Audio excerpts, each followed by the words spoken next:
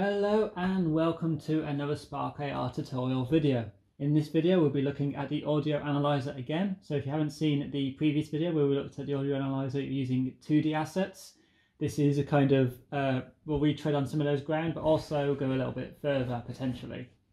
So we're going to be looking at how we can control 3D assets. So I'm just going to start off by creating a face tracker. I'm inserting that into my scene. And I'm just going to go to the AR library and I'm just going to find a 3D object. So this could be a 3D object that you create yourself in Blender or another 3D modeling program. I'm just going to use a primitive shape for this tutorial. And I'm just going to pick this dodecahedron. So my internet is being a little bit slow today. Here we go, so I'll just import that.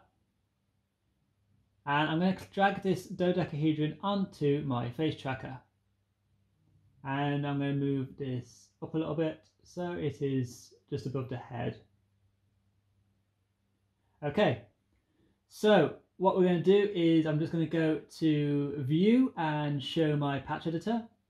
And this we're working with version 89 of Spark AR. So again, this might not, if you've updated version 89 recently, it may not necessarily show up as this being a feature, but it is there. You have to go to Audio, and we're looking for the Audio Analyzer. I'm just going to add that in. So the Audio Analyzer, we have discussed it in the 2D video, but I'm just going to go over it again quickly here. The Audio Analyzer is a patch that allows us to take in either a microphone or audio M4A file using an audio clip player, and then output it to a speaker, which would be outputted from here.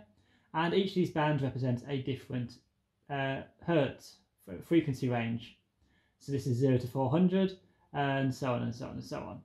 So again, if you want to get more information, the patch information actually tells you all of this for you. So what I'm going to do is I'm going to just show you quickly how you use a microphone setup. I'm not going to actually use the microphone setup within this tutorial, but I'm just going to show you the setup for it. Just because I know I'm going to get some queries about that. So to do that, I'm just going to drag my microphone into my patch editor, hook it up to my audio input on my audio analyzer, and then I'm going to create a speaker. And this speaker I'm going to set to be my microphone and hook this up to my audio analyzer audio output. And then whatever frequency is, or whatever my effect would be, would link off these frequency bands here. And my microphone would be the input that would affect the result.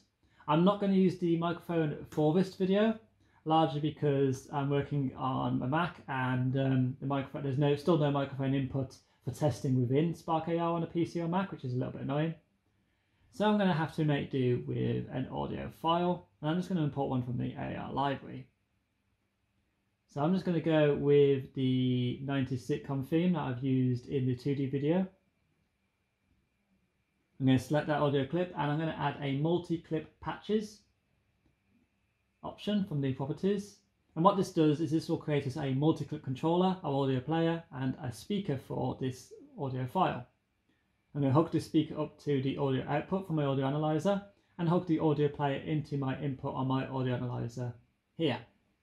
So this multi-clip controller is where we would have our triggers. So this would be either screen recording. So if we wanted it to be screen recording to fire it, we would drag the device down like so.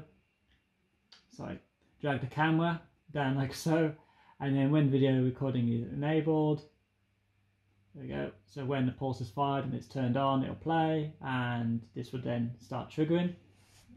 Again, because I'm working on Mac and I want to show you this in action within the program, I'm just going to use the screen tap action.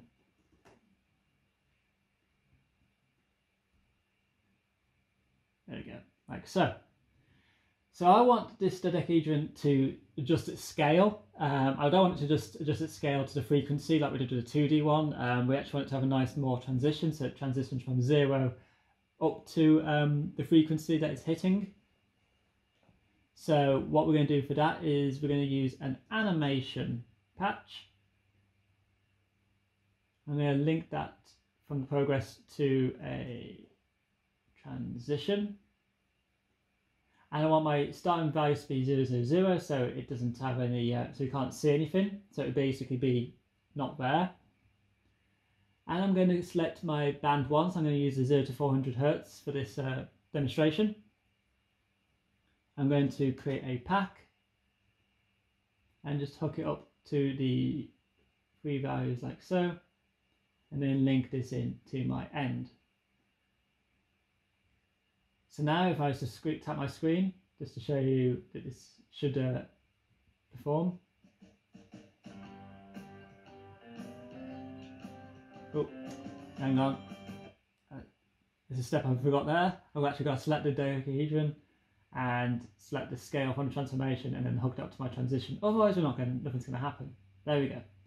So now if I restart that and press play and tap the screen, it will scale between 0 and 0.6, etc. The issue is this is such a small value that we don't actually see anything happening. So I'm going to add a multiply after our pack and hook this up to the end. I'm going to multiply it by 2, let's say, and just restart that and press play. So when I click now, we should start to see it scale up, which it again isn't. And the reason for that is because we haven't got this to be triggered. So to trigger that, I'm just again going to hook this up for my screen tap. This could be a screen recording action, for example. But instead of actually just hooking up directly, which is what I've just done, which is not what I want to do, I'm actually going to click and drag, create a pulse. So when it's turned on, I want it to play. When it's turned off, I want it to reverse. The reason I'm doing this is largely if I was setting this up for screen record, this just saves me a step later on. You wouldn't necessarily need it for screen tap, but I'm including it just again for sanity's sake, really. So we start and play.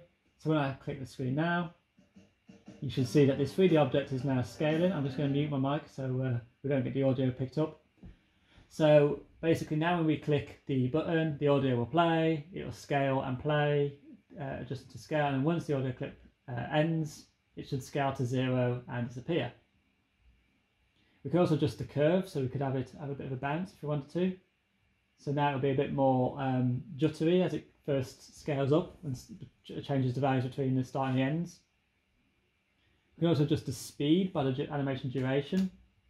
So it could make it scale a lot slower by adjusting the duration speed, like so.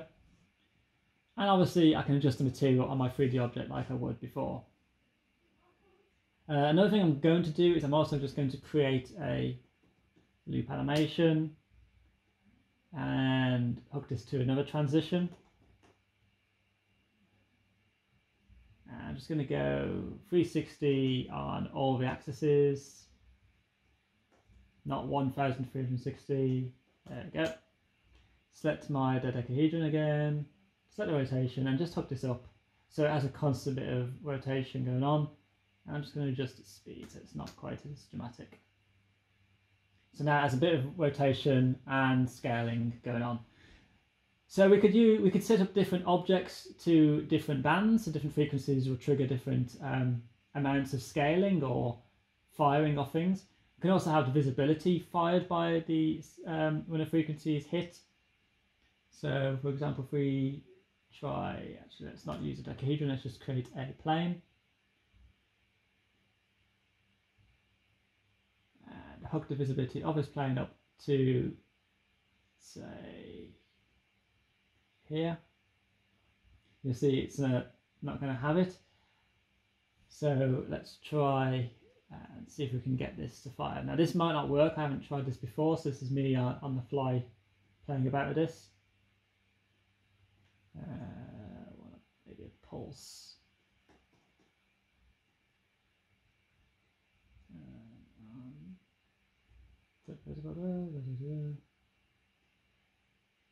So let's say it's greater than 400. I want this to then flip visibility here. So when the frequency is higher than 400, it should fire off a signal to say make this plane visible. So it probably won't because this frequency is not going to be, doesn't work like it works in decimal values. So let's just say 0.4.